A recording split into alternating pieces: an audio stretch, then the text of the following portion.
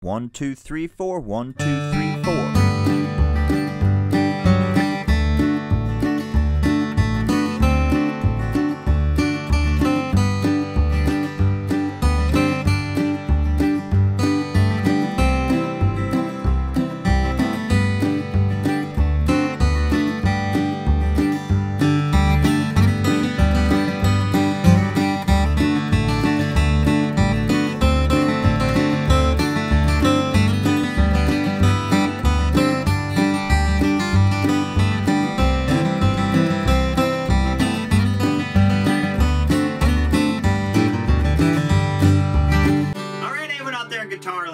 Hedding here, coming to you today with a beginner lesson for the old classic murder ballad, Banks of the Ohio in the key of G.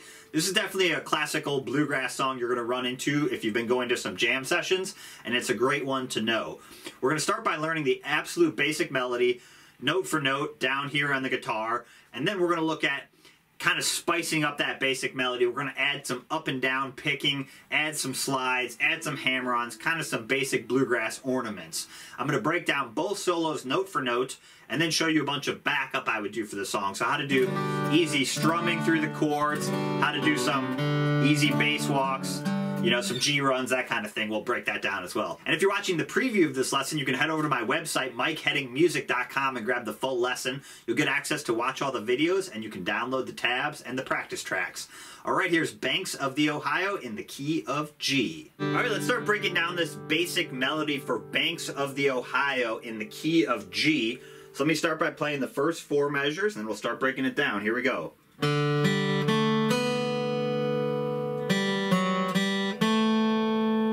Do that a few times. 1.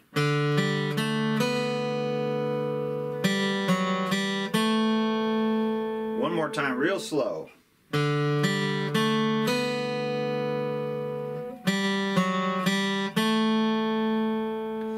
we're going to use a lot of downstrokes with our pick and a lot of open strings in this basic version. So we're going to start with the pickup in measure 1. We're going to hit the open 4th string on beat 2, so count beat 1 as a rest. 1, 2, and then we're going to play 3, 4, 2 more quarter notes, open 3rd string, and then 2nd fret on the 3rd string. We're just trying to get up to this open 2nd string. That's our first melody note, so we're just walking up. So again, probably the trickiest part about that is just not rushing through it. So 1, 2, 3, 4, 1. And I'm using my 2nd finger on that 2nd fret of the 3rd string. 1. One more time. 1. And then for measure 2, we're going to hit this open 2nd string like I said. And make sure you get plenty of value out of this note because we need to let it ring out for 5 beats. So you have 1, 2, 3, 4, 1, 2, 3, 4, 1. 1, 2, 3, 4, 1. So we're in 4, 4. So we're letting that note ring out for a whole measure plus 1 beat. So 1, 2, 3, 4, 1. Okay, so that's what we're doing there. 1, 2, 3, 4, 1. And if you were having a ton of trouble figuring out the timing of that, what you could do is play the open 2nd string 5 times, play them as quarter notes. 1, 2, 3, 4, 1. And then you would feel or hear how long the timing is, and then you can take them out. 1, 2, 3, 4, 1. And then measure 3, we're going to move on. We're going to hit open 3rd string, down to the 4th fret of the 4th string with your 3rd finger, and then back to the open 3rd string, and then 2nd fret on the 3rd string for for 5 beats again. So we're basically doing, in this basic melody, for the first little bit, we're doing 3 quarter notes followed by a note for 5 beats, and then 3 quarter notes followed by a note for 5 beats. So it's measures 1 and 2 and 3 and 4 have the same rhythm. Actually 5 and 6, and we're going to use this rhythm a bunch of times in this song. So here we go. 1.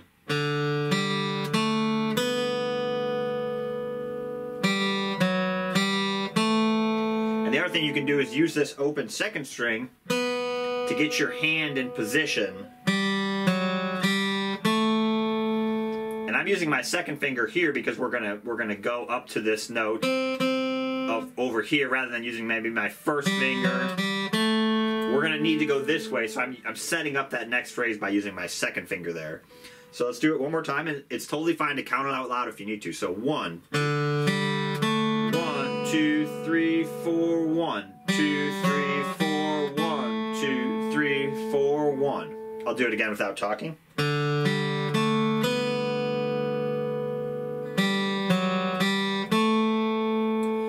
And then let's move on. Measure 5, same timing. Let that ring out for 5 beats to the note 1 or beat 1 of measure 5, and then play that note 2 more times, and then open second string. So same timing there, 2, 3, 4, and then we're going to use the first fret second string for 5 beats again. And that's why we're using our second finger, so we set that up. It's kind of like a D7 chord there that you're doing. So we have, and then keep that down. So that's what we're doing there. So not too hard. So one more time.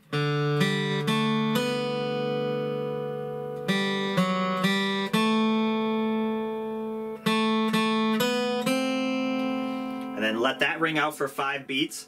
And then on beat 2 of measure 7, reach your third finger or your pinky. I would use your third finger though. Up to the 3rd fret of the second string, play that note twice, and then back to the 1st fret, and then open.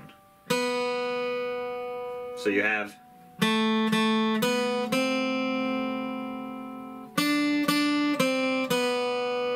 and one thing I want you to practice there is when you reach from this 1st fret to the 3rd fret, don't do that if you can. See how I'm lifting my 1st finger up? Keep that note down. It'll be your anchor, and we're going back to that note. So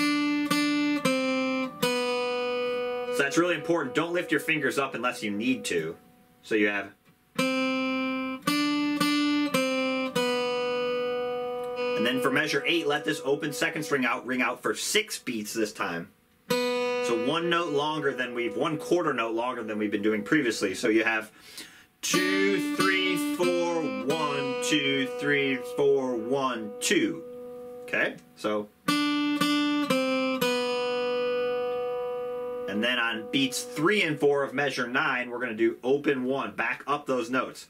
So we kind of go up the notes, back down, and then we're going to go back up again. Open 1, and up to the 3rd fret for 5 beats. This is measure 10. 1, 2, 3, 4, 1. Open second string, 2nd fret 3rd string, open 3rd string. So you walk down those notes. So you have, and then 1st fret 2nd string for 6 beats.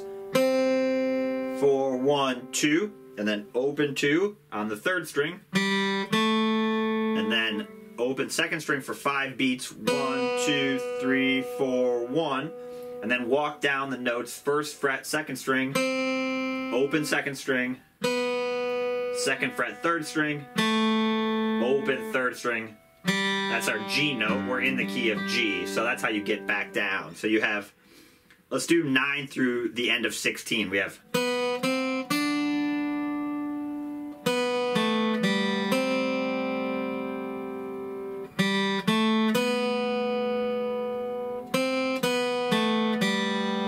so not too hard left-hand wise. Probably the trickiest part about the basic melody is just making sure you're giving those long notes enough time. So let's play the whole basic melody a little faster. Here we go.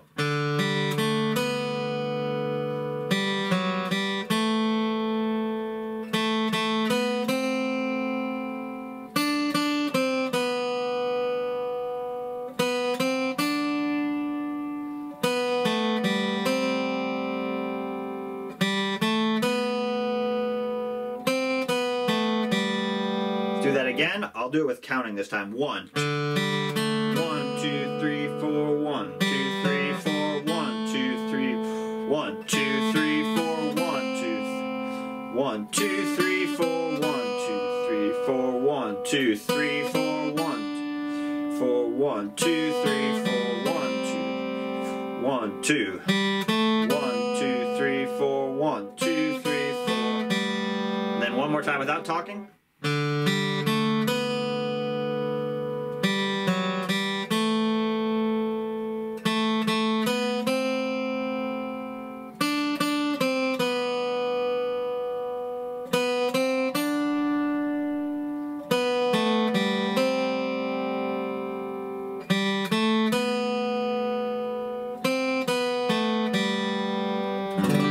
Alright, so that'd be one time through the melody. So the verse and the chorus have the same melody. So now let's look at expanding that melody. We're going to add some slides, add some more picking, add some up and down picking, kind of bluegrassify that solo a little bit. Let's break that down right now. Alright, now that we got the basic version down, let's look at adding some cross picking. So we're going to kind of change strings here a little bit more, add some slides, add some hammer-ons, but still try and play the melody in a bluegrass guitar style. So we're not going to go completely off script here and play a totally improvised melody. Basically what we're going to do is take that basic melody and just spice it up a little bit, okay? Let me play the first 4 measures of the bluegrass style solo. Here we go. Do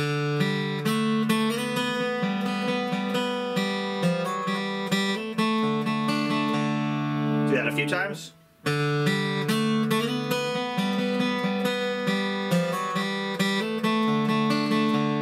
Time a little faster. And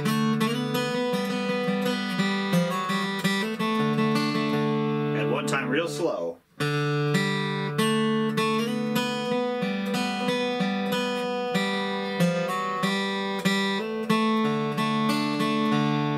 Okay, so we're going to start with actually the exact same pickup. So on beat 2, open 4th string, open 3rd string, and then 2nd fret. So we're just walking up.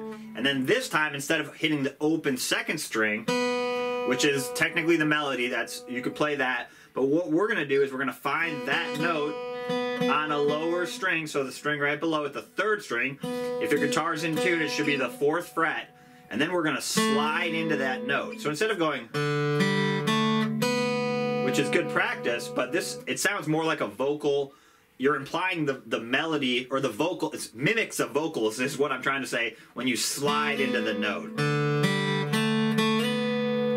The very vocal, or mimics a vocal or a violin. Again, you're sliding into the note instead of just hitting that note perfectly. So that's what we're going to do there. And then I'm going to put my 3rd finger on the 5th fret of the 4th string. It's basically like this G chord right here.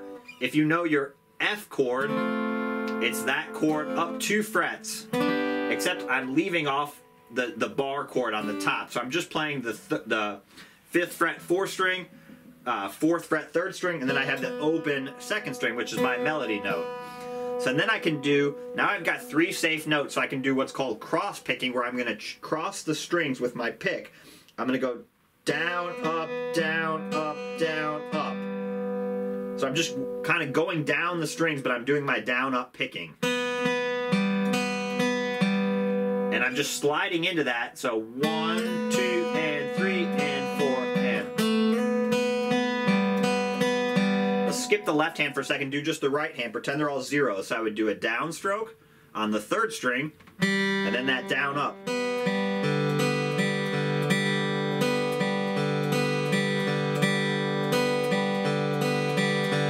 My guess is if you have any trouble with this bluegrass style lesson, it's going to be your right hand, the picking. Actually, what you're doing over here with your left hand is pretty basic. So you can always pretend they're all zeros for a second, just do the right hand. Add the slide in the left hand back. The